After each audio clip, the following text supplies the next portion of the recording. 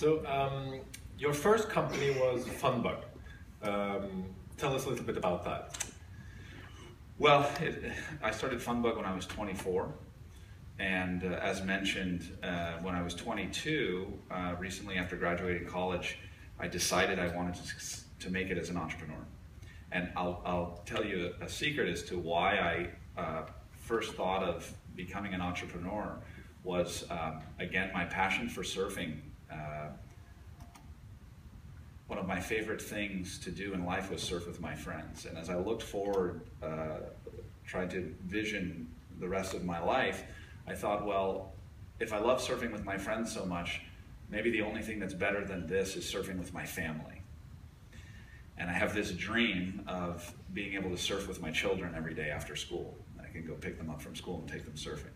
And this was literally my most powerful motivation for becoming an entrepreneur, was that I figured, well, if I want to have that schedule, I better own my own business, right? So that I can do that. And I always try to imagine myself as a 90-year-old man looking back on my life. Because it makes it easy to commit yourself to things. Because if you have a very long-term vision of your life, some things that seem maybe like a big commitment, like when you're 22 saying you're going to give yourself until the age of 30 to make it as an entrepreneur, that becomes a more doable thing, easier to digest and accept. So when I imagine myself as 90 looking back, how would I feel that as a young man I committed to succeeding as an entrepreneur, giving myself 8 years to do it? That felt like the right thing to do. And so at 22, I started to think about maybe what would be a good business opportunity. Didn't come up with anything until I was 24. Started Funbug, which was an online social gaming platform. You played retro games online, and you could, there was a social element to it. It was 1999. We were ahead of our time. If it was in the era of Facebook, we would have been very successful, but I'm happy with what's transpired with GoPro. So, but my failure was very painful. We grew to be a small business, 17 employees. I was very passionate about the product, but I didn't connect the dots on how to turn the product into a profitable company. And in 1999, profits were not so important. It was more about driving engagement and getting a lot of people to come to your website and then figure out how to make money later. And so I raised $4 million of investor money, built a fabulous platform for the 3 peak months of operation. Funbug was the 4th most addictive web property, no, 7th most addictive web property, 2nd most addictive web property, and then 4th most addictive web property on time spent on site per month. People were spending 15 hours a month on the site, and that was very good back in the year 2000. But it wasn't enough, and we ran out of money, had to close the business, and that was the most traumatic thing that had ever happened to me, because it was the first time in life that I really failed at something significant. And when it wasn't just about me, I lost $4 million of other people's money, people that really believed in me. And it took me a little while to recover. But if that hadn't happened, it would have never taught me the lessons and led me to taking that surf trip, which led to the idea for GoPro. So we've been discussing also how the process of getting an idea. Mm-hmm. And one of the things Tina was saying this morning was that engagement often comes before imagination. So it's when you interact with other people or with other cultures or with, and you sort of used that technique without maybe being so on purpose. Yeah. That's sort of what came out of it. But you were now after Funbug, and you didn't know exactly what to do, right? Or did you have a clear view? I had no idea.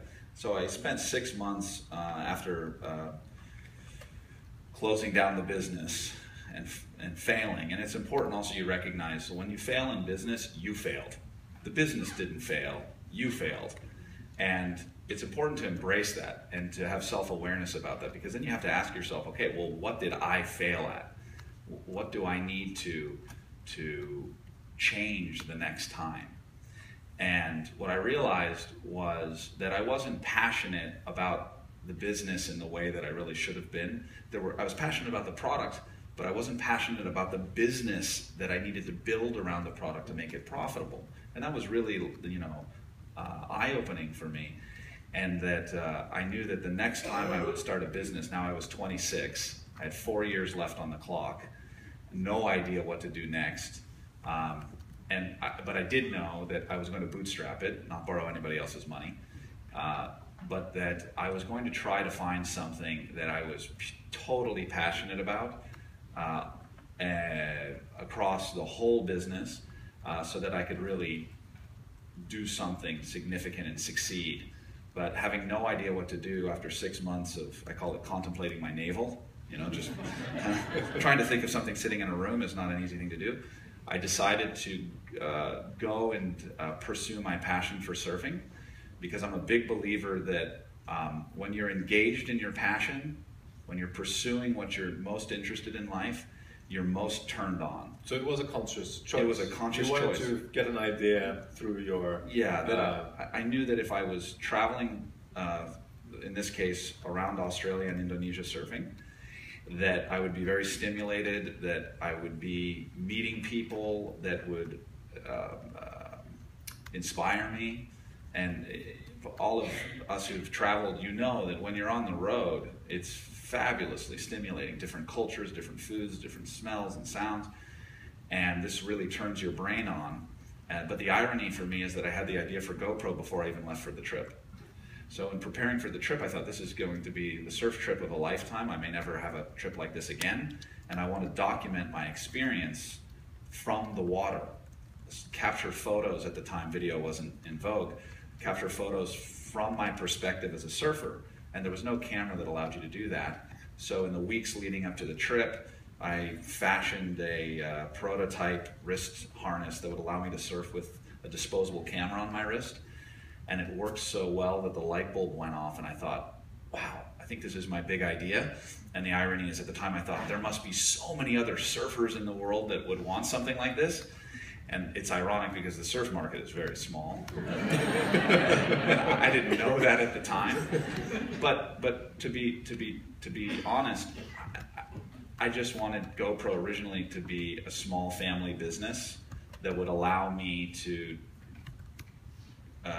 surf and travel and build a business around that passion.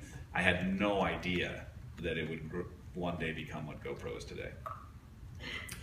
So you took off to Indonesia, you went surfing with your camera, and it actually worked.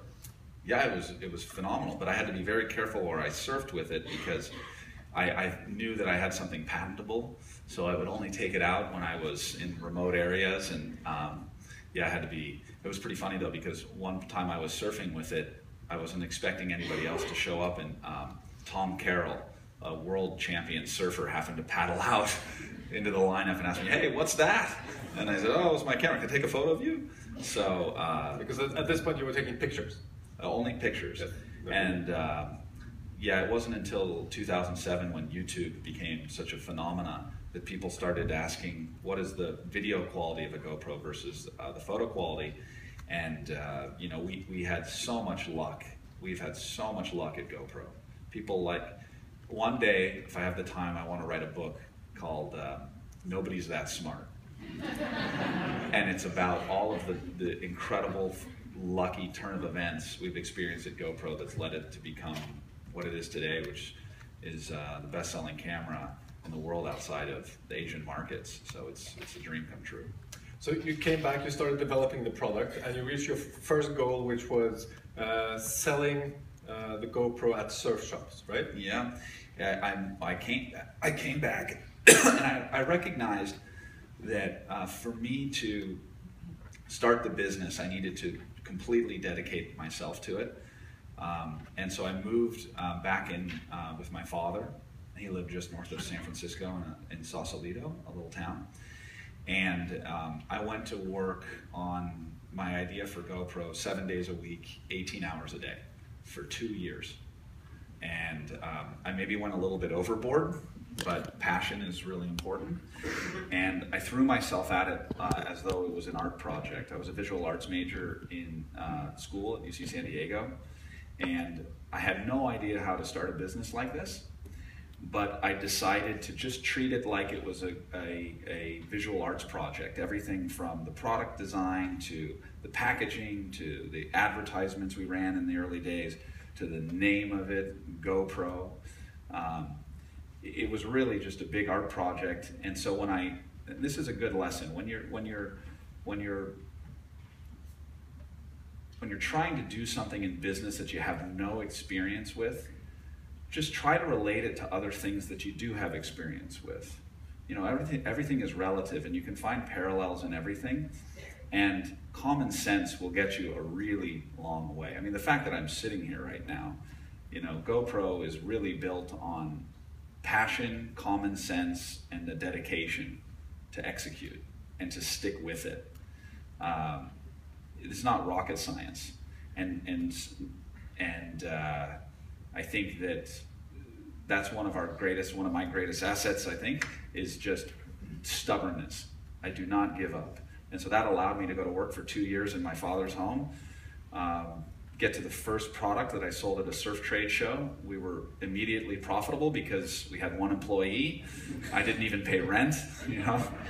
And we bootstrapped GoPro from an idea to what it is today, on a total of $265,000 of capital. And that's one of the things that we're very proud of, because it speaks to the organic success of our business model, and also is important illustration that you don't need a ton of money to build a really big business. Some businesses, some industries you do, but if in typical fashion, if somebody was starting GoPro today, they probably would go to venture capitalists in Silicon Valley and say they need $50 million to start the business. And as we've proven, that's just not the case. So you built your business in parallel with YouTube. And for some reason, we like filming ourselves and sharing it. Why is that? Why do people like that so much? Well, I think this gets back to passion. And this goes a bit deeper than business here for a second, but bear with me. Every human has a passion and an interest, like a fingerprint. And our passions and interests are all different. And you have to ask yourself, why? Why do we have passions? Right? And my experience with GoPro has, and when I think about my own life and how it is that I'm sitting here today, I recognize that I've been fortunate enough to have grown up in a family and a society that allowed me to pursue my passion. And not everybody gets to. And that's something that's really important to me and my wife in our lives, is now to leverage the success we've had with GoPro to hopefully help other people realize their passions and fully realize themselves as a person. But I think that passion is important because it gets you out of the chair and gets you moving to go do something that you really are interested in. And when you have motion, things happen. Like we talked about, you meet people, you have ideas, it leads to creation and activity that one day hopefully help you realize who you are. So I think that our passions are our personal roadmaps to our lives. So pursuing them is very, very, very, very important. And I think that why people like to film themselves is, I think it's inherent to all people to want to see yourself living out your passions, living out your interests, right? What do you look like moving through this world, right? And that's a healthy thing. Sometimes people say, oh, well, that's kind of egocentric or narcissistic, but not really if it's positive in nature. So for example, you skiing. That's a great way for you to express yourself with everybody here and share your passion for skiing in a socially acceptable way that helps everybody in this room learn more about you.